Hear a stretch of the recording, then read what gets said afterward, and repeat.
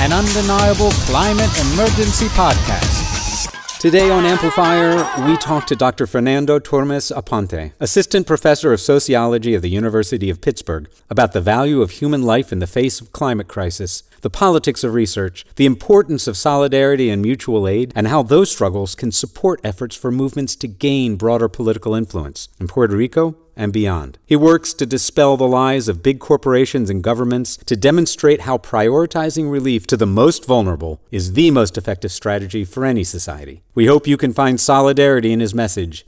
It truly inspired us and gave us a lot to think about.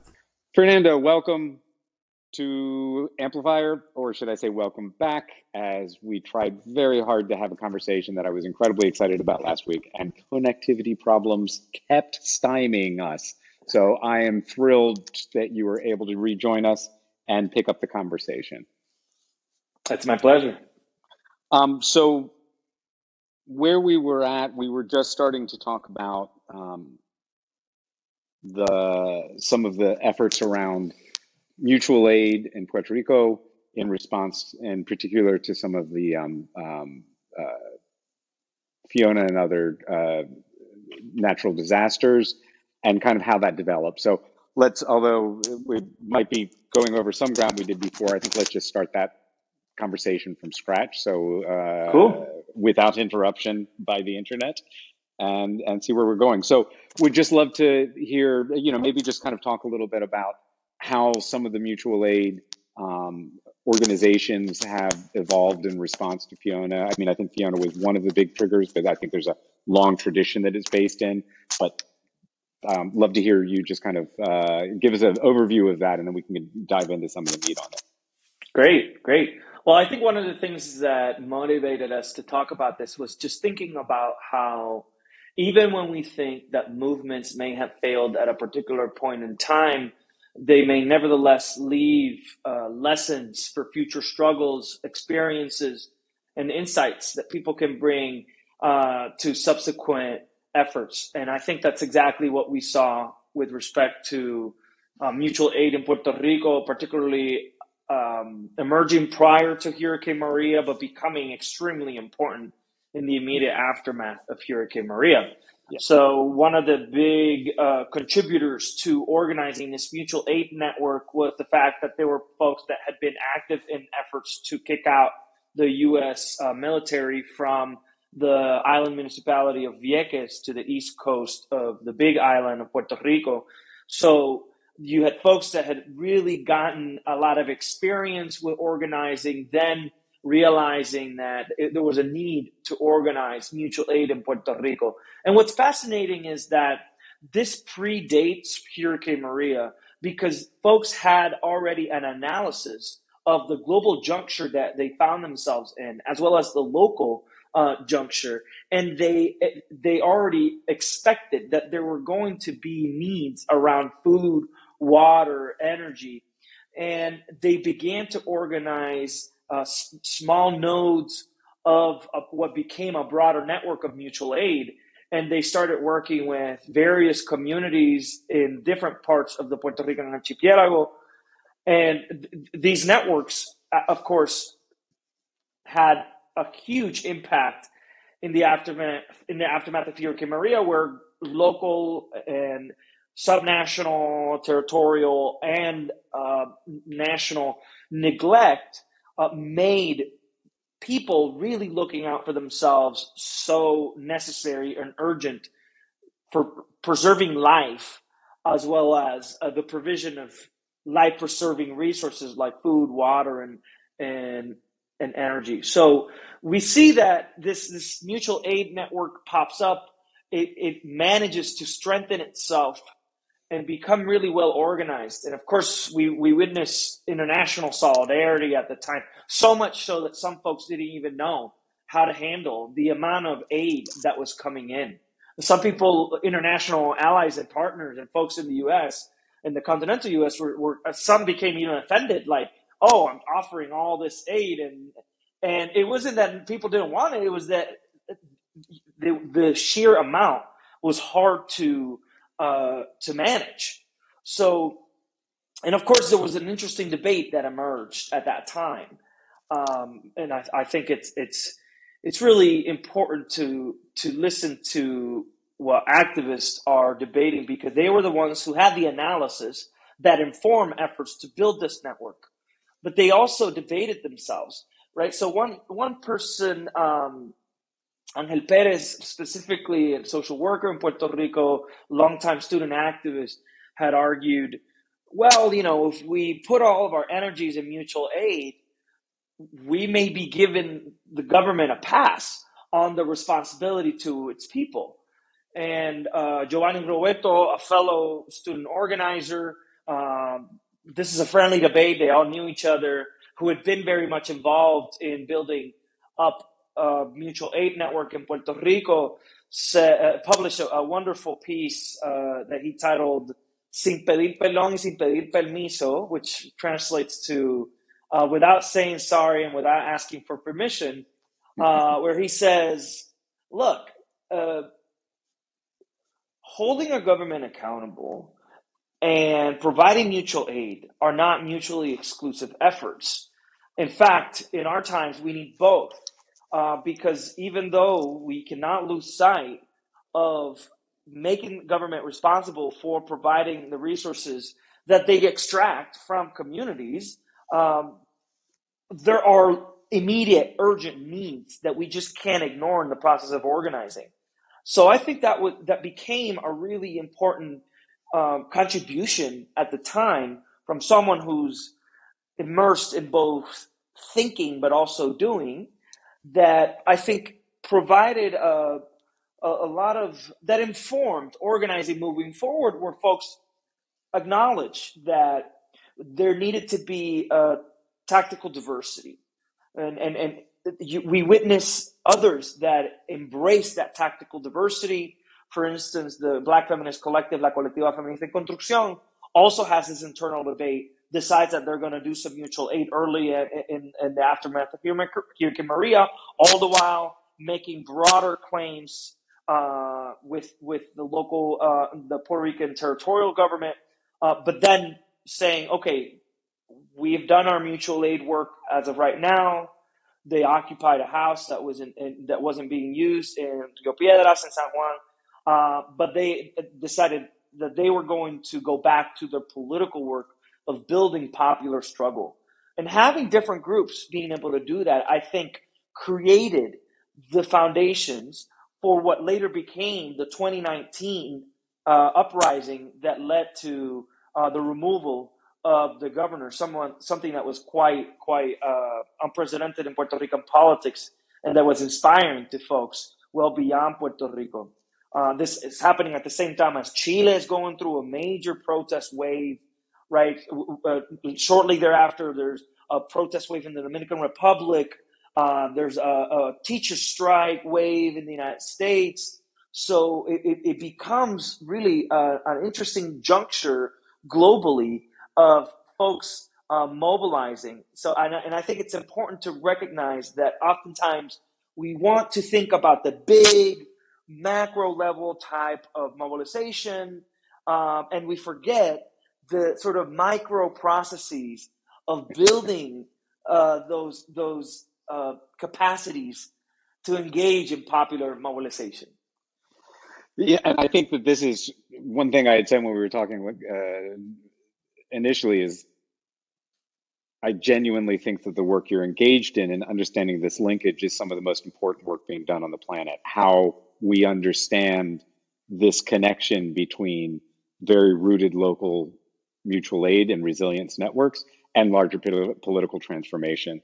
And I firmly, truly believe that our survival as a species in many ways is linked to our ability to bring these two things together. And I think that that's, so there's a number of things that, what I love is, and this is where real debate and real politics to me always happens, is in organizing and in struggle, and this kind of fruitful conversation, which, as we all know, sometimes can get heated inside a movement, but that's part of it, this fruitful conversation of building both these things in tandem. And it is one of the things I want to pull from that is that it's very interesting point that you make, which is sometimes that's going to be within an organization, but also we're talking about an ecosystem of organizations that can be playing different roles in concert with each other. And I think that's really critical. That's a really critical point, which is that it's not about there being a single right path, right? Mm-hmm. It's about this, just like we're talking about resilient networks, that includes resilient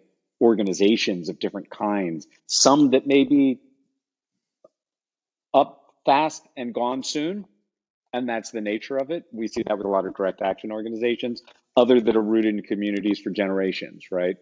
Exactly. So I don't know if you want to talk some about that, how you've seen this ecosystem kind of within Puerto Rico evolving out of these struggles in this process, and are they building an ecosystem and able to work together? And what are some of you think the results of that have been? Yeah, I mean, one of the ways in which we can observe indicators of broader coordination and the impacts of that coordination among different groups is that people have really started to reject the traditional majority parties in Puerto Rico.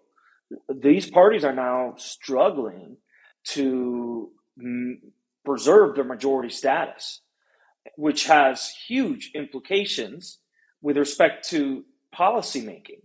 Mm. And this for a long time was really hard to achieve. These parties were able to convince the vast majority of folks in Puerto Rico that that people should deposit their hopes in their leaders, and that it was all about them bringing in new faces and new ideas, or somehow they were going to finally solve all of the problems, as opposed to finding third-party alternatives. So in the electoral realm, we've witnessed, particularly in 2020, the strong emergence of third-party opposition groups. And if you were to add the amount of votes that they had at the gubernatorial level, they were contenders for winning the gubernatorial seat. This, mind you, this is a year after ousting the governor. So we're talking about huge shifts in the power that people had through electoral and non-electoral forms of mobilization. So that is only possible when a number of things have happened. And some have to do with ideas are changing. The ways, the perspectives that people hold are changing. Folks started to develop an analysis of these majority parties as actually being more similar to each other than they are to the alternative. And it motivated the rejection of these as electoral alternatives. So there's discursive roots of social change. We see that, but there's also organizational roots. There are people, these mutual aid networks, they become politicized. They become politicized in 2019. The very networks that have been formed, not just locally, but also solidarity networks internationally, they become politicized when it comes to non-electoral mobilization in 2019. And then we see that these groups that, I think to the surprise of some, and if not most, had a pretty good showing in 2020, they are now talking about joining forces, in spite of the current laws that essentially would make it so that one of the two parties, the leftist parties, would have to pretty much sacrifice their party in favor of supporting one alternative. So it's a huge sacrifice, but they're working with the current law in order to be able to change it moving forward. So what we're, in summary, I think what we're witnessing here is the value and importance of moving away from the groups that we tend to organize with and beginning to see the importance of popular mobilization, mobilizing groups that we usually just take for granted or assume they won't be interested, and not just doing the work of changing people's minds and really engaging in discursive struggles, which are, of course, extremely important. They've mattered, but also really organizing locally to mobilize folks. Yeah, and I think in so many ways, Puerto Rico, is not through choice, but through circumstance, can play such a leading role on a number of fronts. So we know that, like so many countries dealing with not just the history, but the ongoing process of colonization, least responsible for the global ecological crisis and collapse that we're witnessing, but most vulnerable on the front lines, in the front lines of being vulnerable to extreme storms and rising sea levels and all of these things, compounded by the legacy and ongoing colonization that leaves people vulnerable and without the resources, and the continuing extraction. Luma is the perfect example of, the privatized power that was clearly through graft and grift and incompetence, just extracting while leaving people vulnerable to these things.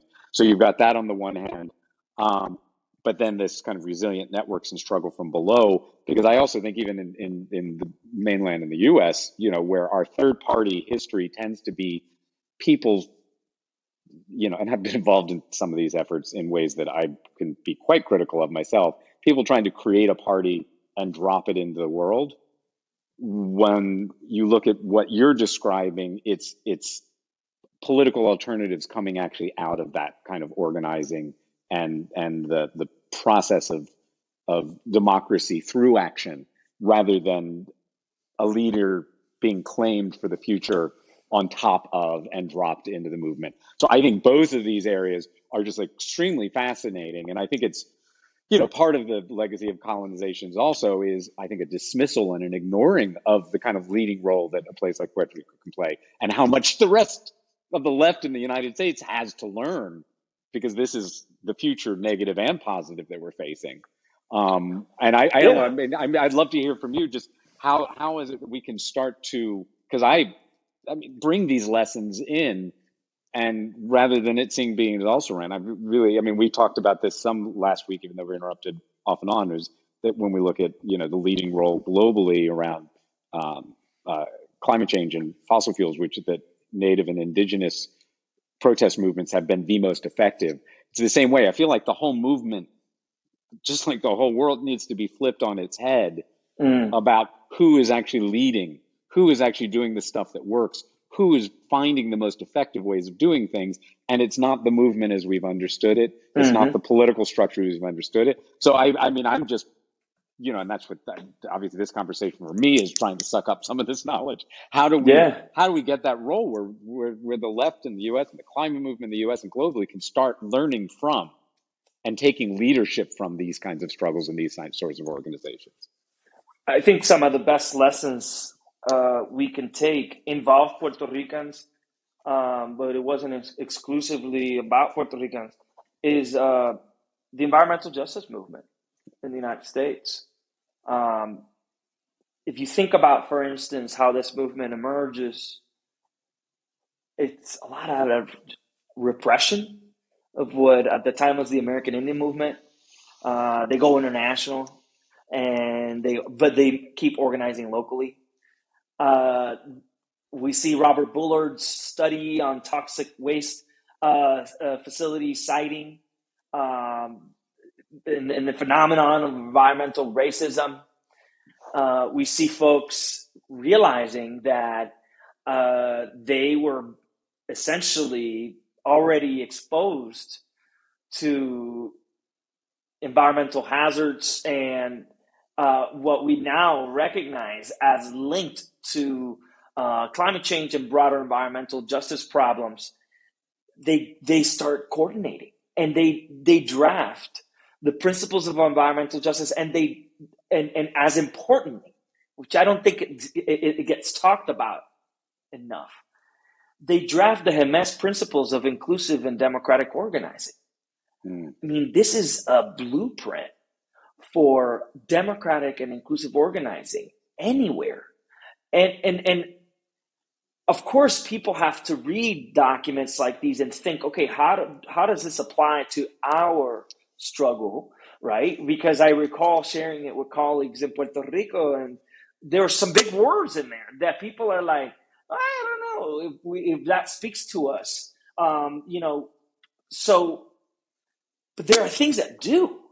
There are things like supporting the leadership of those who are most exposed to the burdens of histories of environmental racism, and supporting those who are at the front lines of climate change. Those are things that are applicable well beyond environmental activist efforts. So, and what's fascinating too is that not only did they do minority groups and minoritized groups in the United States manage to get together, draft these principles, they start building slowly an infrastructure that that supports their organizing over time, locally, but also internationally. And they start maintaining a presence in major global negotiations, as well as in areas where the global justice movement was organizing itself. Cochabamba, the World Social Forum, they are continuing to develop ties and linking struggles, seeing where there are experiencing symptoms of similar systems. So I think that's where we can draw a lot of lessons, and think, for instance, about what did they do once they organized? Well, they said the vast majority of money that goes into environmental activism is not coming to us, even though we're the ones who are experiencing these issues. It's going to these professionalized, grass tops, national level, majority white-led and dominated organizations that were not looking back into the communities that were experiencing some of these issues. So they called them out. And at first, not a lot replied, but later, more and more did. And of course, after 2020, I think for a lot of folks, it became untenable to ignore the claims of these groups. So we see that major green groups have started to reallocate resources to grassroots groups. And this isn't just in the US. We see it in the US with the Building Equity for Alignment Fund that's transferring money from major green groups to grassroots climate justice groups and environmental justice groups, mostly minority-led. But we're also seeing it internationally with Climate Action Network. They also have a mechanism for redistributing resources from the global north to groups in the global south. I think this is why we're seeing a lot of power right now among within the environmental movement, locally, nationally, and internationally. I mean, we're seeing major pieces of legislation, of course, some of which includes things that the environmental justice groups are saying we don't agree with, but it also has a lot of great things that they've been demanding for a long time. The Climate Justice Alliance published a fantastic policy analysis of recent bills like Inflation Reduction Act, the Bipartisan Infrastructure Act, and they say what's good and what's bad. And when you read it, you realize actually there's some major wins here to build from. So I think that's where we can find really important lessons within environmental organizing and well beyond. It's interesting because having talked to a lot of them, for the podcast, a number of climate scientists from different areas in the global south, one of the themes that really came through, and I think there's a strong parallel here, which is that climate, and in fact all science, but climate science is what we were focusing on, environmental science, has been severely undermined because of the fact that it doesn't get funded and carried out locally. So you tend to have major global academic institutions, Ivy Leagues or whatnot, people literally flying into an area to do research and then flying out, and the research is then carried out and implemented somewhere else where it's put into policy papers. And there's so many layers to what happens there, which is, first of all, that the local scientists are local and there's generational knowledge. They actually understand on some fundamental level, being from there, having generational roots there, whether they're indigenous or not. It really, there's complexities in any particular locale, but they understand, they have relationships, they have an understanding, and that their institutions themselves are often part of, they may be part of the state if they're in a state funded, and actually have access and ability to bridge communication with local state actors as well in a way that doesn't. And so what that means is the data coming in itself is flawed, horribly flawed, and huge gaps exist. And that people are coming in and getting bad data, feeding bad data into models that aren't built around that. And so it's really, to me, there's a really fascinating parallel, which is this is also true around the movement building. That the movements are getting bad data, right? When you are organizing from outside and above and the leadership isn't local, your political and scientific understanding is flawed, your policy recommendations, your means to action. And I think that this is, if we're going to get through this, figuring out both on the raw science level, but also on the political organizing, and increasingly, I think, an interconnection between the two, how that actual funding goes to people doing work on the ground. Absolutely. And how that fundamentally transforms what movements look like and their efficacy, right? We're talking about efficacy. We're talking about what every movement and every nonprofit and NGO is supposed to be as a bottom line, is what works, what actually has impact. And that's, I think, what we're finding on the science and the organizing is get money to the local people organizing locally. They know what the issues are. They know who the other players are. They know how to build networks. And then you show up, how can I be of service, right? Exactly. There is international solidarity is critical, but how are you showing up with that solidarity? Early, right? So what tends to happen is that, well-intended folks show up at the end of the process of the research and say, hey, here's what I found. Well, in some cases that works, right? And it may serve certain purposes. But what we are trying to incentivize right now and to support is really to go into communities at the earliest stage possible, to co-design, and to even the process of deciding what are the most pressing questions according to the community or communities that you're working with, and then building from that. Okay, so we decide on pressing questions. I was having a wonderful conversation with a longtime environmental justice activist, Elizabeth Jean-Pierre, and one of the things that she shared with me was, because there's been this history of academics going into communities, extracting knowledge, never really, and building their wonderful careers, and never really looking back and reallocating the benefits of that they've extracted from that engagement with communities, it's created certain animosities within communities towards academics. So some folks assume that because there is that kind of bad energy, that we should just forget about it. And this happens among activists. Activists, they're like, you guys are messed up. I don't want to work with you. And it happens amongst academics where it's like, I'm not really going to be able to ever get entry into that community. So what I hear from activists that I've been in conversation with, some, of course, not all, is that, look, it's not that we don't want to engage with academics. We often need to be able to provide evidence in our struggles. And there's so many examples where evidence can be really impactful and really important. But two things. First is we want to be involved early into this process. And second, we don't want to be tokens in your budget, which is usually the case, right? Right? It's like, what, $15, $20? I was speaking with a colleague of mine, and we were looking at this huge survey that was done with minorities in the United States.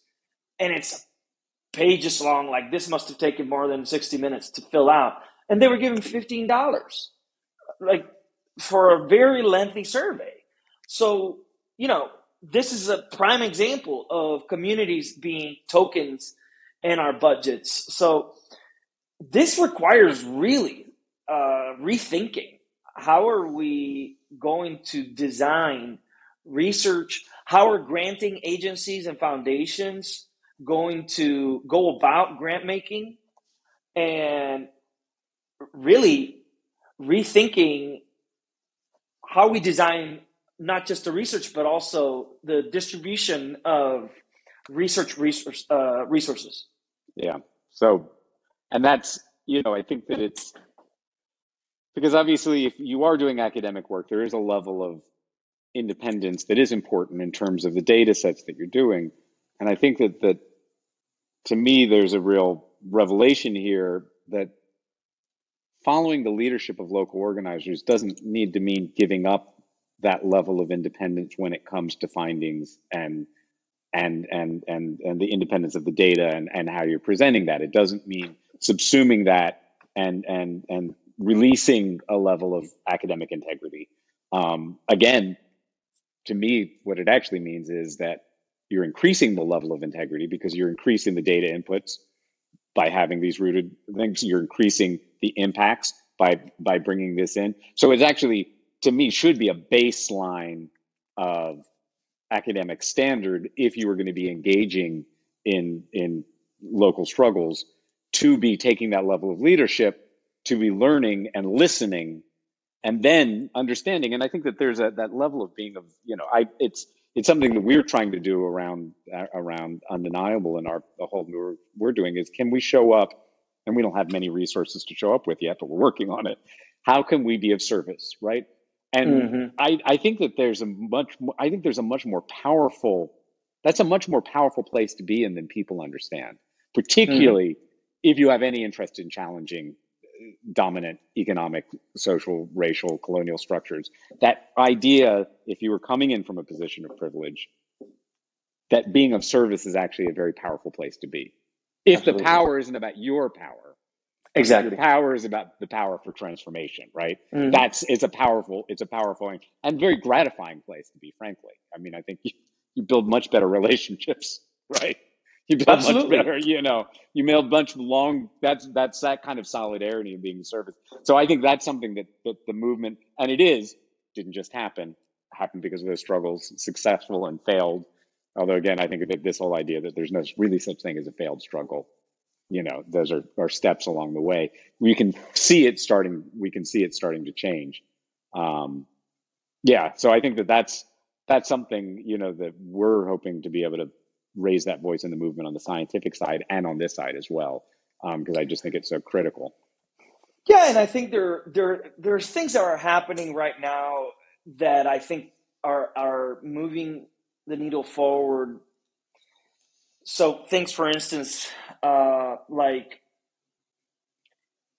a lot of funding agencies now ask you to think about how is your work contributing to environmental justice. And, you of course see some frustrating examples of folks sort of sprinkling environmental justice. It's like when the National Science Foundation asks people, well, what are your broader impacts? The bar can be very, very low. And the same can be said about environmental justice. But, I find a lot of inspiration in some trends that are, I think, growing across various fields, where we're now really thinking in more interdisciplinary terms, and we're really thinking more in systemic terms. We're thinking more in terms of grounding our work in principles of justice and thinking what does that mean, and having that type of awareness.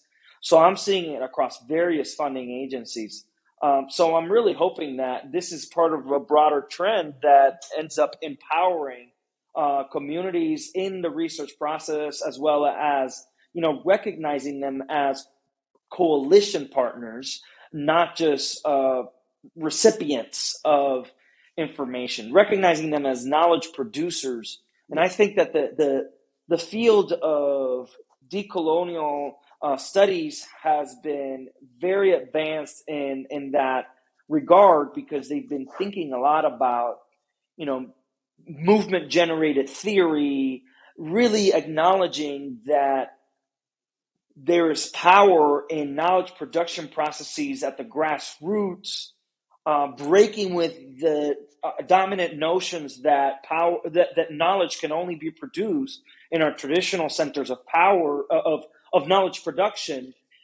So, insofar as those ideas, I think, start to diffuse, and of course they can be co-opted, but in a less cynical approach, if these ideas continue to diffuse and shape disciplinary practices and processes, we might be at a really important turning point with respect to the role that higher education institutions, research institutions, even folks in media can play within broader efforts for social change.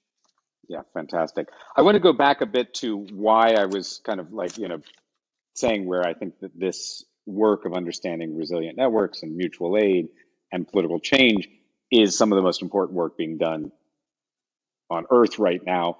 And that's because, we started to get into this a little bit, but I want to dive in deeper now. It said Puerto Rico, like so many colonized areas, least responsible for climate change and ecological collapse, most vulnerable. And wherein we're seeing in the head of that is Puerto Rico doesn't have to look to the present or the future to understand what ecological collapse means, what system failures mean, that it's been experienced for so long.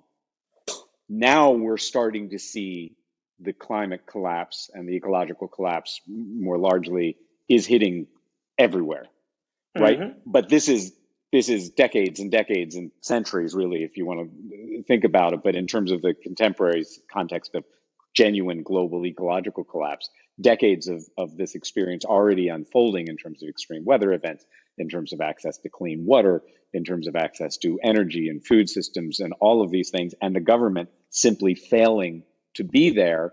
And now we're starting to see that in Phoenix, 40 days over 110 degrees in one summer, people just starting to die en masse. We're seeing that with the wildfire smokes that is poisoning. We're seeing that, with extreme weather and fires and on and on and on and on, literally all over the world. We're seeing people jumping into oceans to avoid burning to death. And now in Libya, again, the vulnerability of the least responsible, entire neighborhoods and towns wiped off the map through a combination of the effects of colonization and lack of resilient infrastructure and extreme weather events. So, but this is becoming much more generalized. Mm-hmm. And I think we are now, where these areas to learn is, we are now going to be seeing by nature more and more failures of basic systems affecting much larger swaths of the population, including in the centers of wealth, where it had been somewhat insulated and protected from. And so this idea of how is it that when, because it's not if, it's already happening, when systems fail, it's not just Katrina, right? We're now looking at across the board. We're looking at insurers refusing to insure homeowners in large parts of California and Florida, and that's just going to extend. When systems fail to meet our basic needs, including in places where people have been insulated from that and felt confident, when it's too expensive to get food at the grocery store, which people started to get a sense of, people who had not had to experience that. This idea of mutual aid and resilient networks becomes critical And this idea of how it combines, because I think it becomes critical for survival. It becomes critical because the kinds of systems that we need to be locally rooted and based on what's the water flow. Are you drought prone, flood prone, or both prone? Are you, what's the ability for people to grow food in this context? What's the energy production? What are all of these things becomes about survival in a world that's quickly becoming catastrophized globally, but also then about how do we create the political movements to do that. So I think that's where I think everybody needs to be paying attention to this, because guess what? There is no safe spot, right? Whatever privilege you think you live in, there is no safe spot. So we all have to learn this lesson, right? This is something that we all have to do. Yeah. Yeah, and these networks, they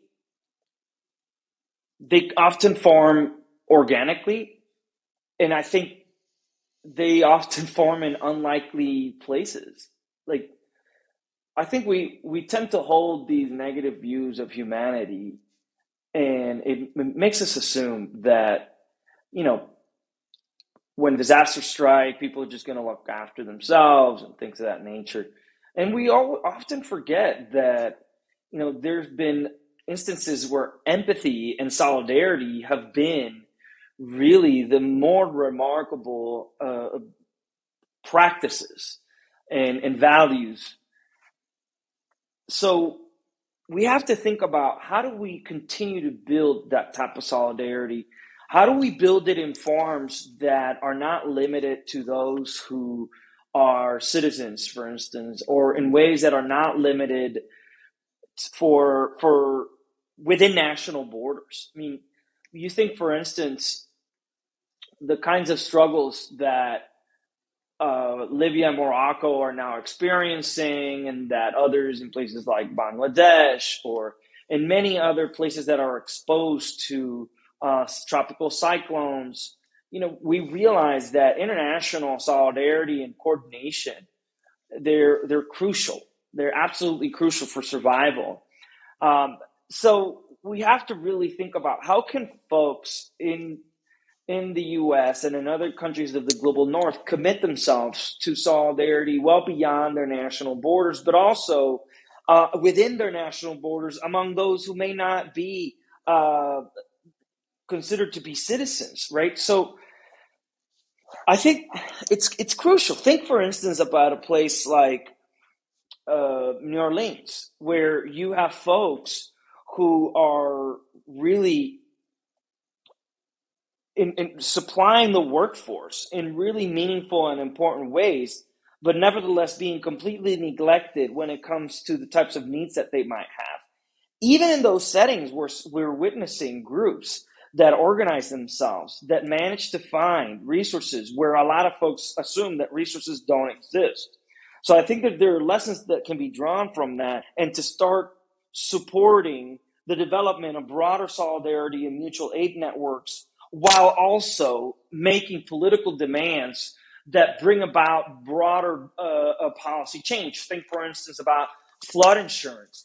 If insurance companies no longer wish to profit off of communities because they don't think it's profitable to insure people against disasters, that this is an area where we must collectively, as a society and as a state, step in and fill that void. Maybe, just maybe, the management of disasters should not be something that is for profit. Perhaps that shouldn't be the guiding value and interest in disaster management. So let's think, for instance, about how oftentimes there's been a neoliberal logic to disaster management in the United States. Look at, for instance, with the coronavirus pandemic, many times folks were left alone. They were said, figure out your own masks. Folks were said, you're not eligible for vaccines. We're not supplying the world with vaccines. Well, it turns out we shot ourselves on the foot, because the virus doesn't respect national borders. So we see that the responsibility for survival is allocated at the individual level, which is to the detriment of collectives. And instead, I think mutual aid provides an alternative approach to these neoliberal logics of disaster management, where communities are much more involved and empowered in the process of securing their lives as well as the resources that they need to survive. And to that end, there's been an increased uptake by private equity of disaster recovery firms. And there's a great piece in The Guardian on this, that many of these funds, first of all, the way that they, private, vulture capital, as we say, profits, is they go in, they take over an industry, and they figure out how to screw the workers more to extract more value. Many of these workers are, exactly as you say, often undocumented workers, certainly the most vulnerable workers, and we're seeing an incredible increase in the level of safety violation, of wage theft. So they're going in, and many of these private equity firms are continuing to invest in fossil fuels. So they're actually quite legitimately part of the problem, part of the global catastrophic problem. And they are coming in, picking up these firms, hyper exploiting workers even more than they were, putting them in danger while continuing to feed that. And that to me just sums up everything that's broken about the model of, capitalism and colonization that has become the dominant system. It's absurd by any. So you create the natural disaster, or you add to it, you are part of the problem, then you benefit by clearly underserving the people who are supposed to be getting the recovery and hyper exploiting, endangering the people doing the work. And this is to what end? And that, so when we look at this idea that people can start to build up our own networks, counter to that, again, of interest to everyone, unless you are a horrible private equity person who is just looking to extract value off the bodies of everyone around there. Like that is how then who is the government contracting? Well, they're contracting these groups owned by private equity. So like the urgency of building these kind of resilient networks, knowing that these disasters are going to be coming faster and heavier in every corner of the globe, becomes really one of survival. I mean, it really is one of survival, and not just for what we think of as the most vulnerable communities. Like that's what people got to get their eye on. All the while also pushing for specific policies that mandate that we prioritize marginalized groups, the most vulnerable, in disaster resource allocations. So for instance, when power goes out, we consider corporations as important as communities in terms of restoring energy. Well, as or more. Well, in how does it make sense that you have folks who are relying on electricity-dependent equipment considered as important as a corporation that has no contribution to sustaining life? Yeah. Right? They can wait a few more days because what's at stake is a person's life. Right. And I think that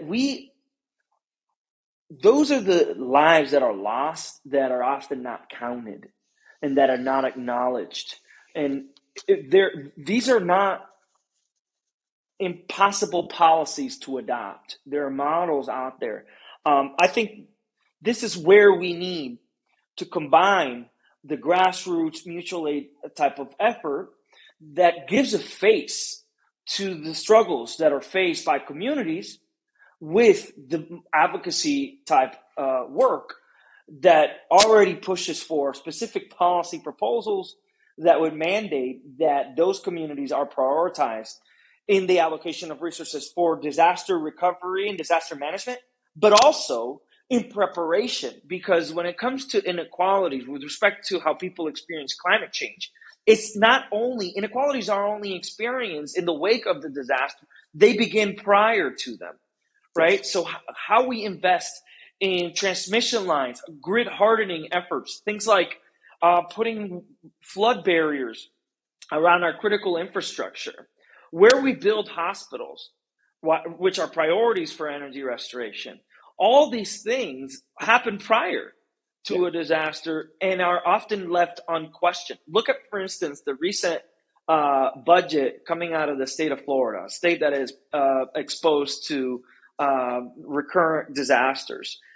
some of the line item vetoes were specifically flood mitigation projects in majority minority regions of Florida. And it's a concerted effort to expose those communities to broader risk in favor of playing politics with disaster resources. Yeah. This is identifiable. It's something that we can research. It's something that we can pinpoint and say, this is playing politics with disaster resources. And it's something that we can draft policy to avoid.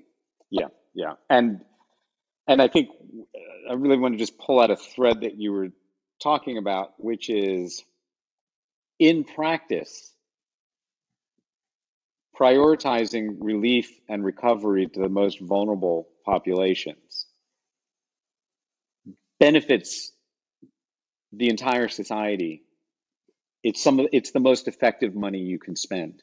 Absolutely. And that's one of the big lies that we've been taught, which is, that at its crudest level, where the populists are very good at saying, well, the reason you don't have money is it's the immigrants, it's the homeless, I don't know how they've managed to pull trans folks into that somehow. I don't know, just anybody that we decide to hate, that's why you don't have the resources. And that has been so successful. But in fact, when you take care of the most vulnerable, everyone is safer. Mm. Everyone is safer. And if you've made the most vulnerable safer, that means that your overall safety and your overall security has inherently raised. But a lot of it's very practical that, we look at, and COVID is definitely a great example of this, that when large groups of vulnerable people are left underserved, then this is a disease that doesn't go away for anyone, and it puts everyone at danger. And I think you look across these things, that we need to flip that actually taking care of the most vulnerable is an act of global self-preservation, not charity. Exactly. It's redressing historical wrongs, which I think for you and I and probably most of the people we love should be enough. But it actually goes way beyond that by allowing the most vulnerable to continue to be victimized, we actually put all of our security at risk on so many levels. And one of the big things that's going to come around global climate and ecological collapse is people don't understand that we are at the beginning of climate and ecological collapse induced mass migration. We're not in the thick of it. Mm-mm. We're seeing and where those populations may be places that people would never expect it. It's not just coming from Africa into Europe. It's parts of Europe that we're already seeing on the verge of unlivable. Parts of the United States, Canada, with these recurring fires. So people who sit in, again, that illusion of privilege, the privilege is real, but for most of the people who think they're inside the bubble, they're really not. They kind of are the membrane of the bubble, right? Mm-hmm. The really privileged sit inside, and they use this layer of people who think that their white skin or their suburban American home or whatever it is, that's an illusion of privilege in the end, because they will also be sacrificed as soon as these, and some of these, we're going to be seeing mass migration to places that we don't expect it. And I think that's like that kind of understanding that solidarity is actually the highest form of self-preservation, if you will. And that's something that, certainly in the United States is our entire history since colonizing and stealing this land has been to crush that idea, right? Mm-hmm. Physically crushing the indigenous peoples and all of the, obviously there's a huge variety of cultures that existed there, but the idea of mutual aid and all these things we're talking about were much more embedded in those cultures. And so we've had 500 years of trying to crush that idea out of everybody's head and punish with incredible ferocity any marginalized group that starts to challenge it. And every marginalized group, when they do it, actually tends to be standing up for everybody, right? Mm-hmm. And that's why they have to be crushed, is not because they're only taking care of themselves. They're threatening the edifice of the idea of that self-preservation is about harming others and understanding the solidarity. So I think that this is just, it's a global everything we're talking about is global, and the learnings and where we find leadership, is just so, how do we flip this on the head? How do we flip this on the head? How do we get people to understand this and understand that their solidarity today is about their and their family and their loved ones' survival tomorrow? And I really do think, I don't think it's an exaggeration. I don't think it's hyperbole. I think that you look at the craziness in the world and there is no safe spot. There is no safe spot. No, not for long. And of course, these are places where folks often don't see that it's going to come. Yeah. So I think a challenge for us is to think about how do we raise the perception of urgency in places where folks are thinking that's really far out, or it's just not going to affect us. Yeah. Right. That's something that we need to just give a lot more attention to. And one project that I'm hoping, I would love to, I think we talked about this when we first spoke, that I would love to collaborate with you on, that Undeniable and our kind of parent 501c3, the Climate Science Education Project, a long-term project that we're hoping to facilitate, find others to work with, spark, bring resources to, because it's not a one group kind of project, is building out a knowledge base of how these things are done.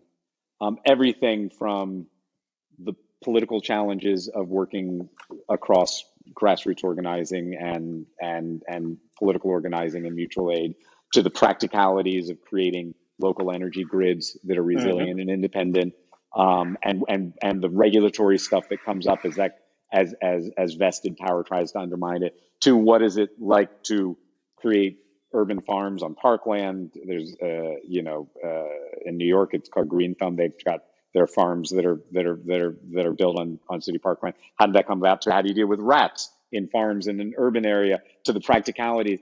I really feel like there's a knowledge base, and that so much of this is it kind of goes back to the beginning of that knowledge, flowing upwards from the grassroots, that this knowledge production, and from indigenous technologies and methodologies, that there's so much knowledge that's critical to our ability to survive the coming decades, which are going to be wild. And that's something that we want to be part of, and like, how do we start to document this in a way that people can have that as a resource and start learning and sharing and building best practices. And so that's something I hope we can collaborate on, is making films and curricula and generalizing this. And I don't know all the structures. We're starting to make our pieces. We're working, actually, the USC, we've been talking with them, the USC Climate Justice Center. Nice. I don't know if you know them, but they've got some great principles in their work, and they're just starting to build this network, because it's not going to be one group. Like I said, it's like, how do we all start to build this up? It's almost like, I don't know if you're a science fiction fan, but the Isaac Asimov's Foundation is now a TV series, but it was, the idea that you could build the knowledge to shorten the darkness that was coming. In that case, I think it was 10,000 years to 1,000 years. I feel like that's the place we're in as humanity, which is, many have never left the darkness since the dawn of colonization and slavery and all that. Many have been and left in that. But in general, as a species, and the many species that we are intertwined with, we are entering into a very dark period. But what we do now, every day of action and every day of transformation now, has more impact on the future than ever could have been possible before. So how is it that we build up these knowledge sharing, these ideas of inverting our sense of where leadership and knowledge production comes from, and start to build these things up? I'm hoping, outside of this conversation, that I'll bring it to you, like I said, that we try and do in practice, is, although our resources are small, I'm trying to vend them, which is, how can we be of service? Yeah. The projects that you're working on, how can we be of service to help you memorialize, document, generalize, translate, and hopefully start finding resources, even in the storytelling, to go down to the grassroots, to go down to there, just to all of these things. So that's something I'm really looking forward to us and hopefully working on in the future together.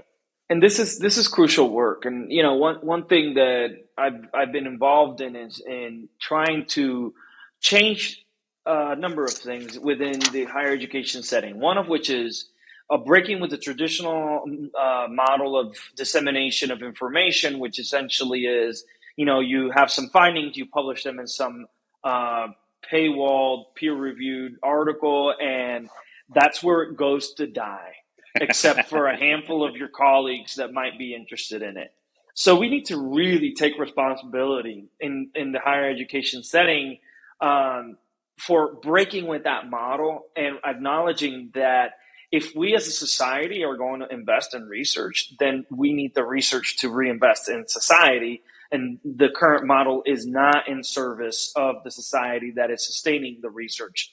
So there are many ways of doing that. And I think the work that you're doing is a crucial piece of that puzzle of how we do that, but also relationships, right? So there is no better way to disseminate information and findings than to have genuine relationships with those who would benefit from that information. So that requires stepping out of our comfort within the confines of academic institutions.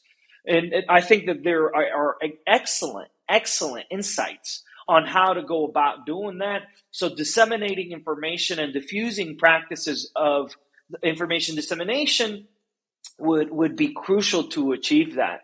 The other thing that I think we need to take responsibility for within higher education settings is that we think that because we do work around questions of justice and the environment, that we've had a sufficient contribution to questions of the environment and justice.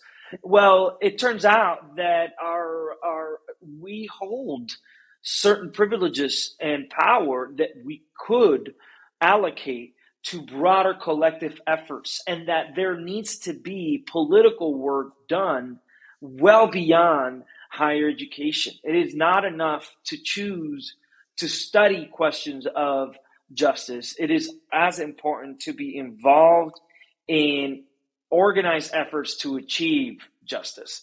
So to that end, we need to consider joining collective efforts among scholars, things like, Scholars for Social Justice. There are other networks that are involved. I've been involved in many of them. Union of Concerned Scientists. If that's where you find a home, there's the Scholar Strategy Network. So there are a number of organized efforts out there that are there to support mobilizing scientists and scholars.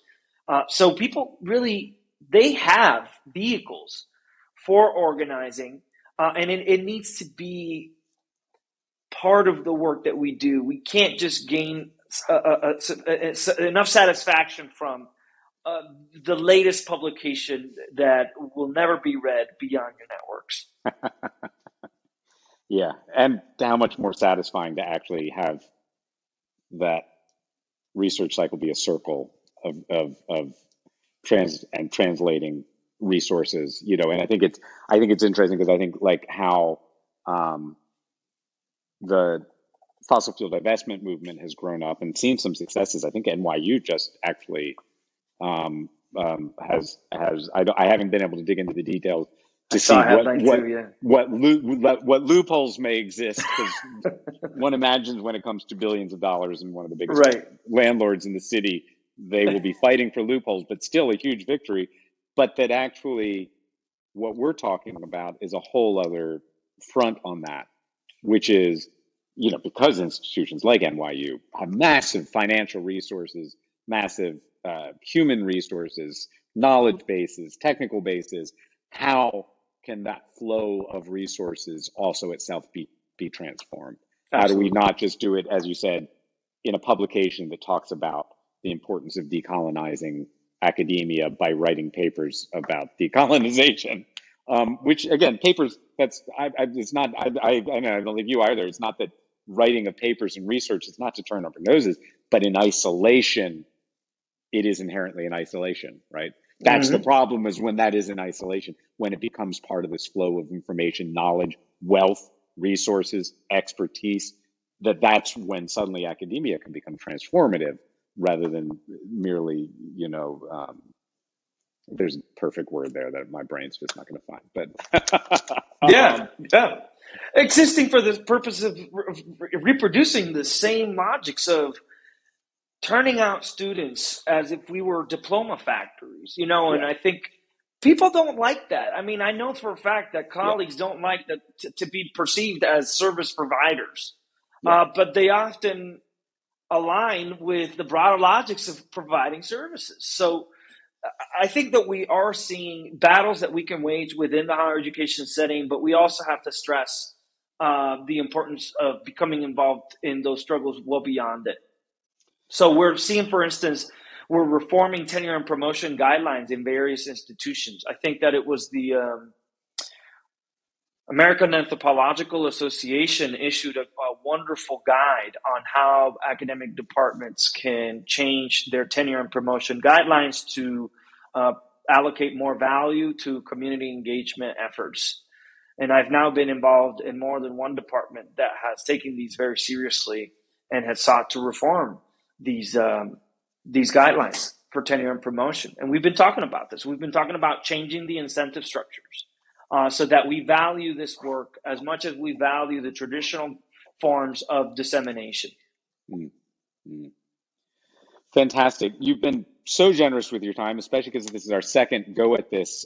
So I want to be aware of your time, but is there anything else that you'd like to touch on in the conversation? I'm pretty certain, unless you refuse to speak to me, that this will not be our last conversation.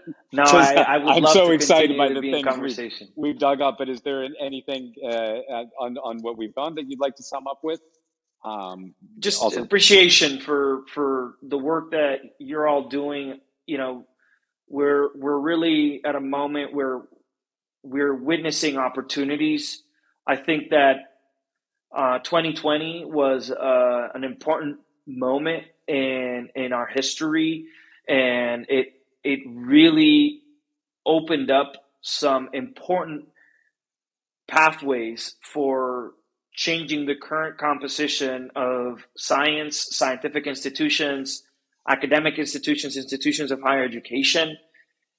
With that, we're seeing new generations of scholars coming in with a different set of commitments that have been politicized differently, that have witnessed instances and experienced instances of violence, police violence, racist violence, and other types of events that have really shaped how they see the world.